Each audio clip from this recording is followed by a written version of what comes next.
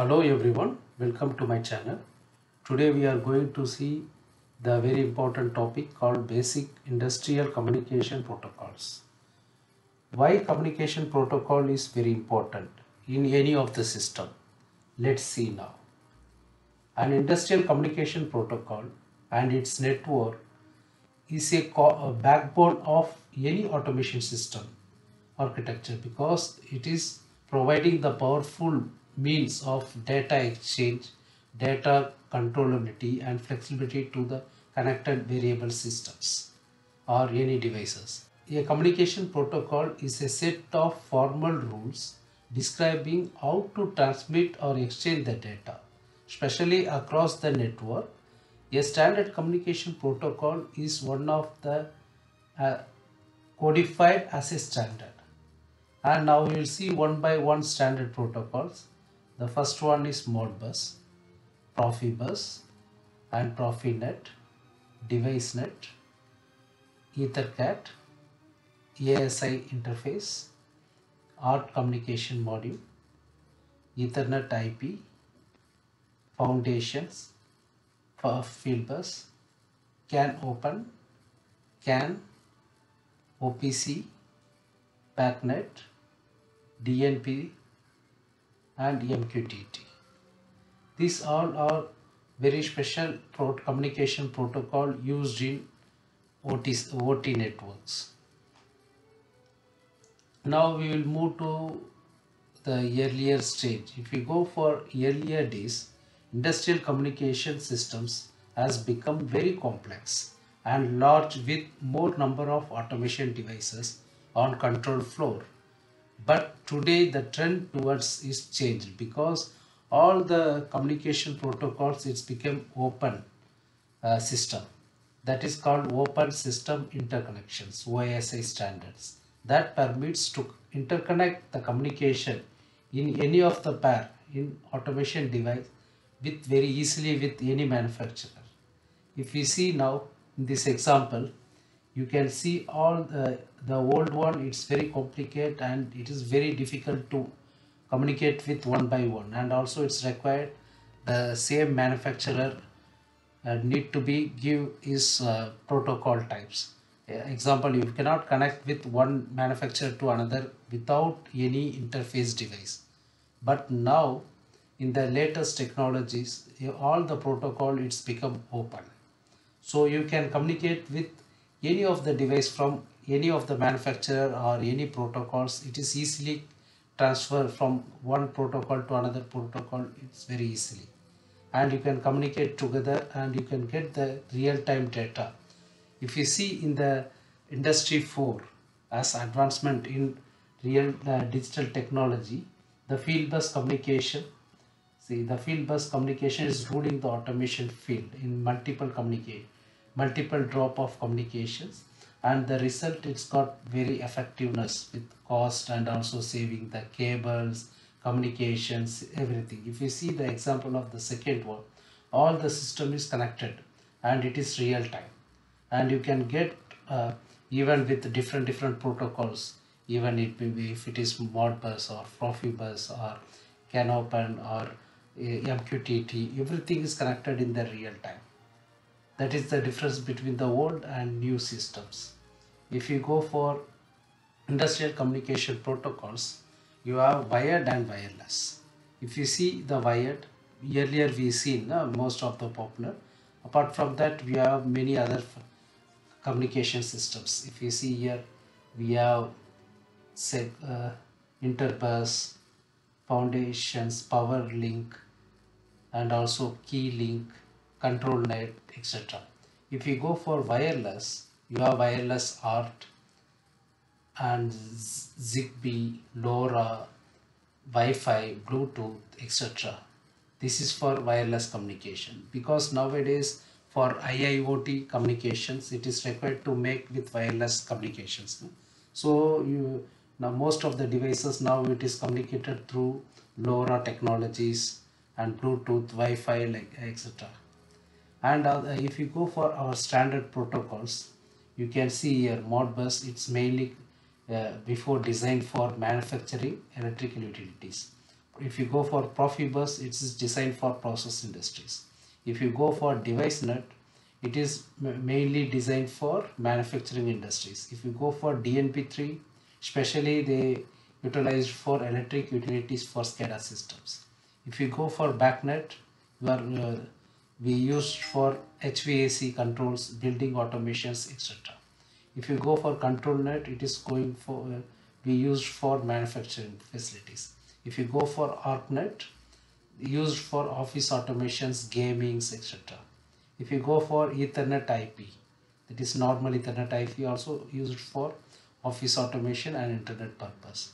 But now all the communications, it's become very easy to communicate each one together. Okay, now we will go for the important topic, it's Modbus. Modbus is one of the important protocol used in the industrial network communications. Modbus is a client server data communication protocol in the application layer. It was originally published by Modicon in 1979. Now it's become a Schneider Electric, and you know already that Modbus communication is very popular in everywhere, and it is the communication protocol exchange the data between the buses and networks. And if you go for Modbus, it is a open protocol, and it is mainly developed for industrial application purpose. And if you see, it is very easy to deploy and maintain the standards in the Modbus communication. If you go for Modbus protocol, you have serial, Ethernet, and also you can use for IP shoots also. Okay, Modbus supports the communication with multiple devices. If you see here, if the computer, the SCADA system is connected with PLC through Modbus TCP, and if you see here, one of the PLC is connected with RS-232 and RS-485. And other example, if you see here, this PLC, second PLC is connected with RS-422 and Ethernet TCP IP. So all the RS-232, 485, RS-422 and Ethernet, this all serial and Ethernet communication is connected with, it is automatically converted through Modbus TCP, and it is connected with the SCADA systems. So the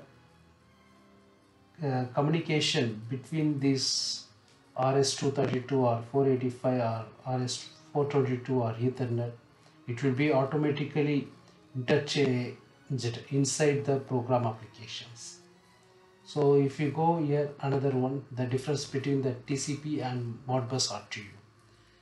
If you see here, the transmission speed for Modbus TCP 100 GB, but now up to 100 Mbps up to 1 Gbps. If you go for Modbus RTU, it is up to 150,000 bit per second. If you go for master slave or master client, you have multiple clients can be connected in the Modbus TCP, but in the Modbus RTU, you can connect only one master, but you can connect many slaves up to 247, 128 or 64 based on the device, Modbus device manufacturer. If you go for communication mode, here we can use in the Modbus TCP, you can use multiple masters, but here you can use only one master in the Modbus RTU, because it will work like a Modbus slave concept. If you go for distance, from the Modbus TCP, it will be 100 meter, because the usually Ethernet communication from one place to another place, the maximum range is 100 meter, but you can use the extender for that. And you can use more than 100 meter, you need to be use extender. But if you use for Modbus RTU, you can use up to 1200 meters for RS-485 and RS-422. And media for Modbus TCP, it is wired or wireless. For Modbus RTU, sure it is wired. And the topology you are using for Modbus is star, tree, daisy chain, etc. And if you go for Modbus RTU, it is daisy chain. And for addressing, you can use for device IP address, and if you go for Modbus RTU, it is slave addressing. And number of slaves in Modbus TCP, it is more slaves than RTU, and you can tell that for Modbus RTU as less slaves compared to the Modbus TCP. And if you see for field device reporting, yes, for Modbus TCP we can make a field device reporting, but for Modbus RTU we cannot make the field device reporting, and used medium is Ethernet in the Modbus TCP, and for Modbus RTU you can use RS-232, RS-485 and RS-422. And if you see the communication here, Modbus communication, it is a Modbus request response from the one master, and it is connected with many slaves. Okay, in the Modbus master slave concepts, you see in the first example, the slave 1, 2, 3 up to 4, it is connected, and the Modbus is it is sending the request, and the slave devices, it is response, and it is giving the data again return back to the Modbus master. But if it is sends any additional data, it will not take into the Modbus master device, because what are the requests it is going, it will retrieve back. So you can see in the second example, see the CRC, it will send to the slave devices, and it will get the functions data and everything. If there is any error, it will not retrieve to the system. And the next one, it's very important one, is PROFIBUS or PROFINET protocol. PROFIBUS is the standard protocol in the foundation field bus communication in automation technology, and it was first promoted in 1989. Then the Siemens used the system, PROFIBUS system. The PROFIBUS and PROFINET are very different protocol used with different cables and connectors, because the PROFIBUS is used as this is the old technology they used with serial, but if we go for PROFINET, it is the TCP connection. So you can see the complete difference between these two in the next slides. See here, the PROFIBUS, we can tell that process field bus. Okay, and it is a tried and true industrial communication protocol. A PROFIBUS connection port, it is very familiar for everyone, because it's having the serial connector with DB9 pin connector, and it is underlying protocol, and it is very different. PROFIBUS is a digital network responsible for providing the communication between the sensors, control systems and the controllers. Here there are two different types, PROFIBUS DP and PROFIBUS PA. PROFIBUS DP is decentralized peripherals used to operate the sensors and actuators via the controller in the production or automation applications. If you go for PROFIBUS PA, and this one is used to monitor the equipments via the process control systems in process applications. Okay, this is the difference between PA and DP. If you go for PROFINET, PROFINET is similar to the TCP IP, and this same Siemens is providing the PROFINET, and now it is very popular in everywhere. PROFINET is a mechanism to exchange the data between the controllers and devices.